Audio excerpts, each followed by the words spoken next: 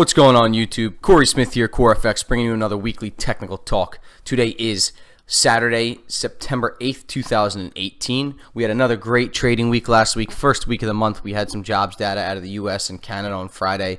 A lot of fundamental news stacking last week. We have another stacked week coming up ahead this week. We've got the pound, Aussie, US dollar, all three of them pretty heavily weighted. We have the pound having GDP average earnings as well as the central bank rate statement. And we have Australian jobs report and U.S. inflation numbers, CPI, PPI, and retail sales. So another very good fundamental week coming up. The summer slow months are over, so we got some good trading ahead, and I'm really looking forward to some of these setups we got. Anybody new to these videos, I'm going to go ahead and dive into the charts here in a minute. I'm going to go over all the Forex trading pairs that I would analyze, the US dollar and all the major crosses, as well as all the cross currency pairs. I'm going to go into a little bit of the S&P 500, gold, and oil. And just do an overall breakdown of the markets and the analysis that I have from last week as well as this week moving forward. Some trades we took, some trades we're looking to take, and what is really just on the watch list for this week ahead. It's an all-in-one spot to get your technical analysis breakdown of the charts and the pairs and what we're watching for the week coming. So all my returning viewers, thank you guys. I love you all. I appreciate the support. Can't thank you enough for coming back. I hope you guys are getting content and value out of this. It takes a lot of time to make these videos, so I really hope you guys do enjoy them. But with no further ado, I'll go ahead and jump into the charts here and let you guys see what I got going on, and we'll go from there. All right, thank you guys. See you in there. All right, so diving into the charts here, we're going to start with the Dixie, the US dollar index. This is the dollar pinned up against a basket of the other currencies, basically showing the overall relative performance of the US dollar. As you guys can see here, this week we had a pretty uneventful US dollar. You know, we didn't see too much movement other than just sideways chopping. We had what we thought was going to be price breaking up above 95.50, above this resistance, and then price reversed, came down to 95 support. Thought maybe we could sell off and continue lower off of that, off this bearish engulfing, bounce off this resistance. But then price just bounced with a bullish engulfing here on Friday off of the jobs reports out of the U.S. So nothing really changed in our view from the dollar from last week. Still watching for breaks of these technical levels. Still want to see if this 95 support holds or 95.50 resistance. Got a little bit of a counter pullback trend line here in black that you guys can see that we're watching for a break of as well. But all in all, we have a pretty uneventful week in the dollar last week, so not much has changed in our analysis. We're still just waiting. I would like to see either a break above this 95.50, showing us some bullishness coming into the dollar. That would be a great opportunity to start looking for longs. Or if we break below this counter trend line down here, break below 95 support, roll below this 50 SMA, and roll over, that could potentially be a reversal here going on in the dollar. We could potentially see this selling off, and maybe we get some shorting opportunities over the next couple weeks. But all in all, the dollar is in a watch and wait type of mode, looking to see what the next move is. Euro, pretty similar. We were in this descending triangle pattern. Price broke out and immediately reversed with a reversal out of that breakout right back into the range. So we're still now back in this range. We're now trading down below this 110.50 support that price was we were watching for this break in the past. So we are back down there. The 20 is below the 50 SMA. Price is trading below the 50 now. We did have a big bullish push with a correction, so this could now bounce off the support again and push higher. So again, we want to wait and watch. If we throw a little Fibonacci out here, we can see off of this move, price came up, pivot high, pull back right around the 382 to 50 fib level of this push. If this is a reversal, we could see this bounce off of this area, which lines up with this strong support, and maybe we push higher and this euro sees some strength coming. All in all, though, again, similar to the dollar, we are in an area of wait and see. Watch how it reacts, watch what price does in these levels, and get our bias developed once we see price react, right? Moving on from that, we have the yen. The yen chopped around again this week. Past couple weeks been pretty choppy. We are still looking for potential break to the downside. We are still pinned up against this resistance at 86.50. This trend line moving downward. The moving averages are just crisscrossing in here as well. So we haven't really had much of a change with the yen either, but I'll be watching for this black support level, 85.50 to break, or if we can break above this 86.50, break above this trend line, above the moving averages, we might see a pop in the yen there. A lot of the yen right now is depending on what's going on in the equity markets with our risk on, risk off themes. And we'll touch on the S&P 500 here briefly in a minute, but that is what we like to watch for the yen with this risk on, risk off, and fundamentally speaking, where the money is going, where investors are relocating funds or pulling funds and putting safer haven assets into stuff like the yen. But this is something we will be watching, and again, this is another pair that no clear set direction right now. We just want to wait for price to give us an idea of where it's going, and then we can react from there. Pound, a little bit of a different story. I am more bearish on the pound than I am anything. As you can see, this downtrend has continued. We set this lower low, pulled back, and the beginning of last week, we thought that this was ready to roll over, but we started to, and then kind of just chopped around in here under this 126 resistance. So the 50 SMA is closed in now. Price is up against it. We've got choppy 3 days here, but the bears ended up winning all 3 days. So we do have some bearishness here. We are on a nice area of resistance. We are in a nice area of a lower high being set. 50 SMAs pinning in. Could draw a trend line closing in on it here as well. So I am watching for a break to the downside of the pound to look to ride this pair lower. Canadian dollar, another nice technical chart I like here. We did break out of this channel. We broke out and have been chopping around here, around this 75 level. But all in all, CAD looks ready to fall to me. 20 SMAs now curling lower, about to cross the 50. Price is below the 50. All of it's below the 200 SMA, which is still sloping downward. So we do still have this bearish trend going on. We were moving up in this trend channel that started as a bear flag. Was starting to look like it could have been reversing to a trend reversal, but we did break out of that flag pattern this week, and we are now trading outside of this channel. So I will be looking for shorts on the Canadian dollar, and potentially this week we could see that move happen to push us down to around this 74 support down here, as you can see with this red line. That takes us on to the Swiss franc.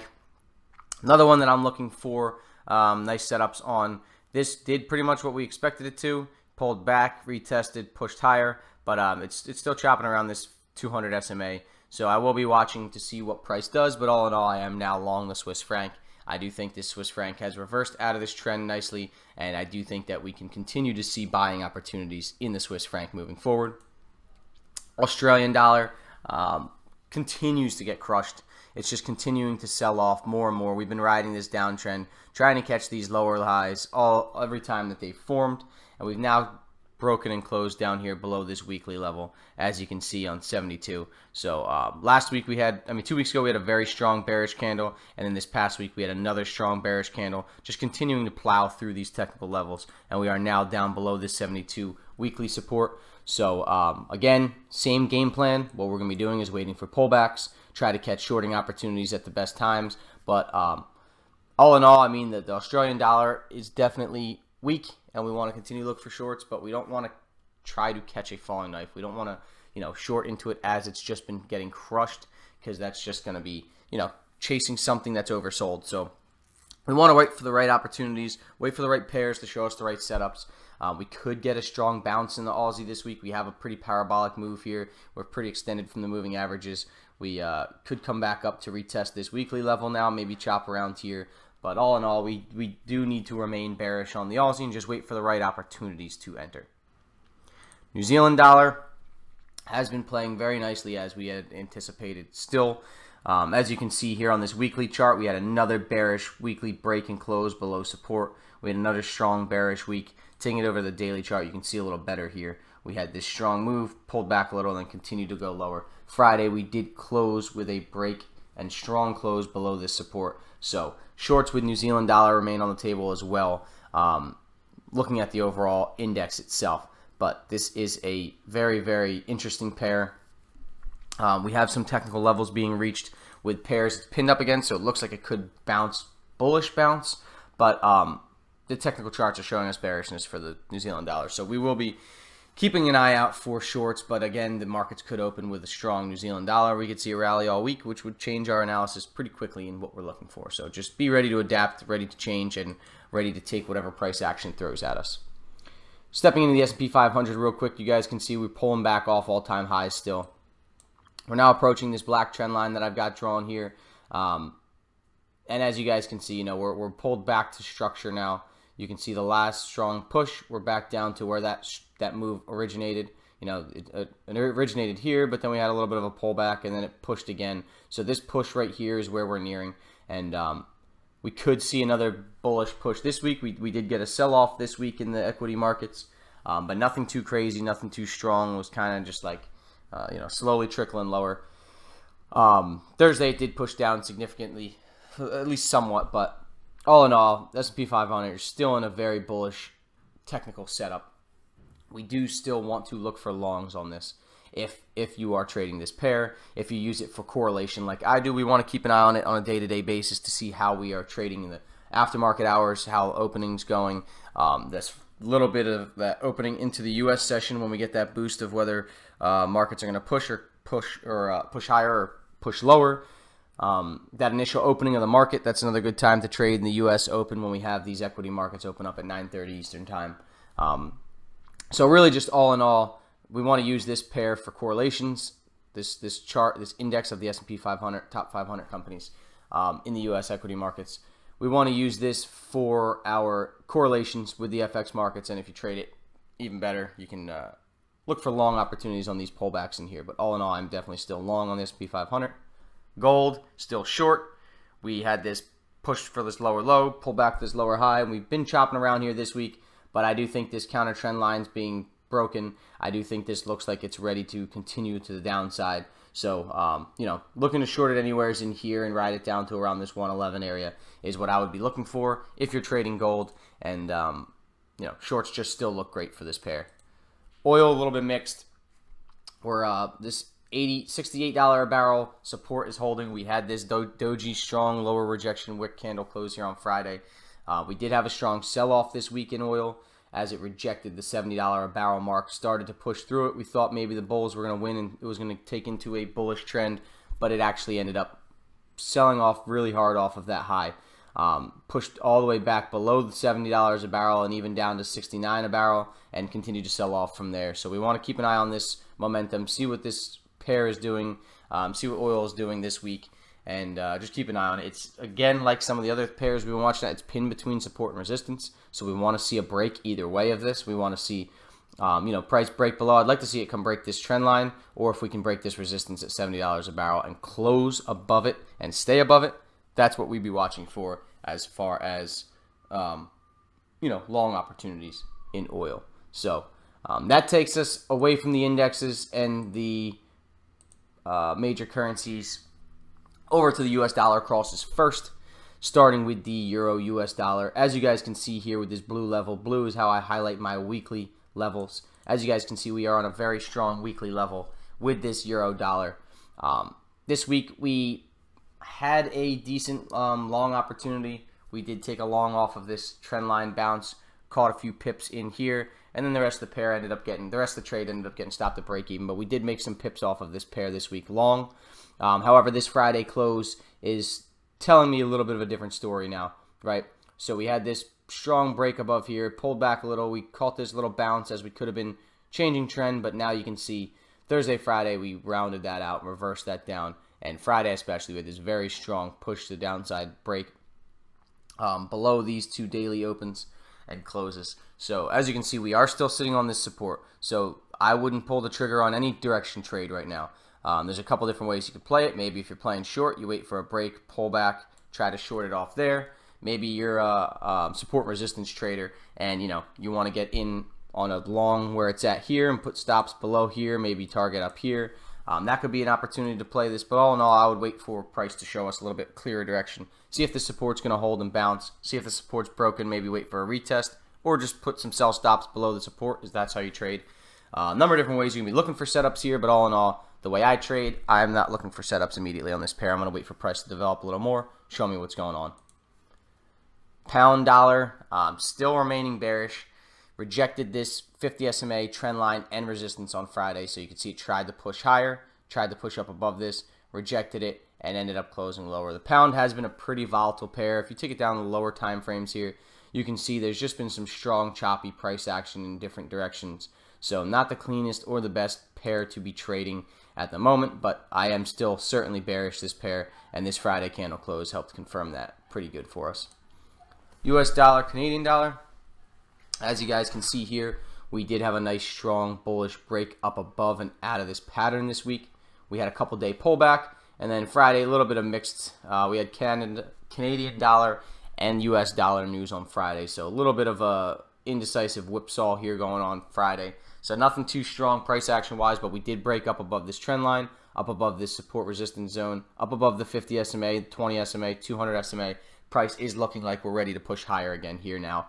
As I told you guys, I am bearish the Canadian dollar, so if we get a strong US dollar and that bearishness in the Canadian dollar prevails this week, we could see some good long opportunities on the dollar CAD. Dollar yen, messy chart. I'm not looking to trade this pair, and still really just not showing us anything too great. But you can see price has just been chopping around in here. We did break out of this wedge, but price hasn't done anything really since then. So I don't have too much of a bias as to where the yen is going. We did have this strong bearish break and close below here on Thursday, which was below this range that we had been chopping around in between, but it quickly bounced back up. So really just want to wait for the yen to show us some direction, whether we break up above this resistance here, or maybe we break below this support and this trend line down here. Either way, we need some kind of more confirmation to direction before we can start looking to trade this. We don't want to just be shooting from the hip and blind fire, and we want to actually have our perfect setup. So this is just a pair that we are going to move on and wait for something to show us better. Dollar Swiss franc continues to sell off again this week. We did hit this strong support again here at 96.50, so we want to wait and see. Instead of chasing and just trying to short this, we want to wait and see if we can get in a better price. Maybe price pulls back, taps this 200 SMA as it's coming lower, and we find an opportunity to short there. Or maybe the pair just opens and closes and just takes off lower. Maybe wait for a pullback to retest, short it there. But we will be looking for shorts on this pair. Nothing immediately. Got to wait for price to develop a little bit, but we are definitely still bearish. Moving averages rolling over. Price is setting lower lows. Broke below the 200 SMA. 20s below the 50, both sloping sharply downward. So technically speaking, we have a nice bear market here now in the dollar Swiss franc. So we want to keep our eyes on this pair, especially if we have a weak dollar and strong Swiss franc this week. Aussie dollar.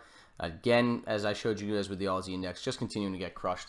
Broke and closed strong on Friday below this weekly support level, as you can see here with this 72, right? So we have price in this downtrend, setting lower lows, lower highs, lower lows, lower highs. What we are doing now is setting a lower low. So instead of chasing this, instead of trying to buy against this strong momentum and against the trend, instead of trying to short into the middle of strong sell-offs and oversold conditions, we want to be patient, sit back like a sniper, and wait. And what we wait for here is price to pull back. We want to come back up. Maybe we get a nice retest of this weekly level. Maybe we get price, maybe it sells off again Monday, Tuesday, and then Wednesday, Thursday, Friday pulls back, and then maybe next week we have good shorting opportunities off here. Maybe it immediately pulls back. We get good shorting opportunities this week. Either way, we want to wait for price to come to us. We want to identify our areas that we want to be entering, and then wait for price action to show us what we want to see, and then enter. So what we'll be waiting for with this pair is price to pull back, get us some kind of a discounted wholesale lower high entry that we can do, and try to short that pair at the best opportune time. New Zealand dollar, US dollar.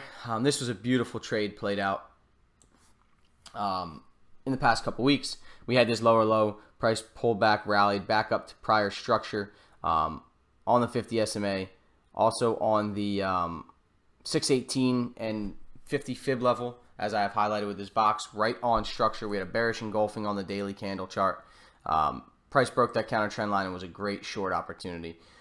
But now we are back down on this support here. We are breaking and closing below it, but again, like with the Aussie, this isn't in a position that we want to just be entering a trade right now. As you can see on the weekly chart, we do have room to the downside, right? So we do have room all the way down before we have anything too major. We do have some zones to worry about in here, and then again down here. But all in all, right now, we are in a decent level. If you take it to the daily, maybe we can see this a little better.